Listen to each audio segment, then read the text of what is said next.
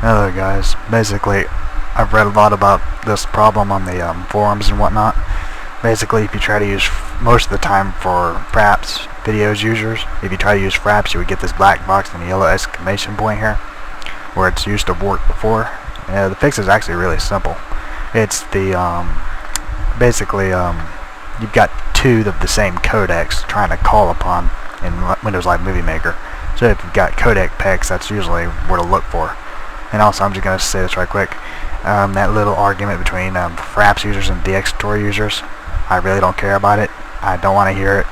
Yeah, just shut up about it. Alright, so basically, one thing you're going to want to look for is your codecs pegs. So all you got to do is go to your control panel, which I've already, let's see, right here. And look, like I said, look for any codecs pegs and remove them.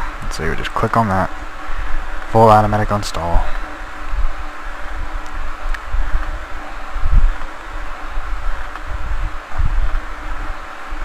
And you don't have to restart your computer. And alright, now this is here's another thing I've actually seen. For those who use VLC Media Player, which also has a codec pack, it also can, mess up Windows Live Movie Maker when it comes to working with Fraps. So you need to remove all that too.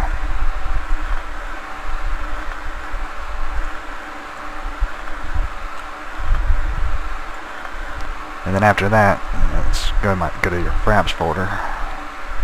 View. Just slide it in. It'll read it just fine afterwards.